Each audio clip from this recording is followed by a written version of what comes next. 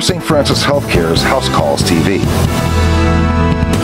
Getting a regular pap smear could save your life. According to Dr. Ward Kasanis, cervical cancer is the most preventable gynecologic cancer. The recommendations are for a woman to have her first pap smear within 3 years of first intercourse, and certainly not later than 21 years of age.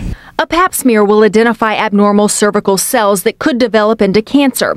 Exposure to certain strains of the sexually transmitted disease human papillomavirus, or HPV, can lead to those abnormal cells. But now, doctors are offering a vaccine. This vaccine is targeted against types of the HPV virus that cause precancer and cancer. And it's estimated that this vaccine will eliminate the virus types that cause 70% of cervical cancer. The vaccine is currently approved for females between the ages 11 and 26. This vaccine is ideal for women who are not yet sexually active before they've been exposed to HPV. This vaccine and regular checkups are vital steps to help you and your loved ones avoid cervical cancer. Be an advocate not only for themselves, but for their daughters, their sisters, their mothers.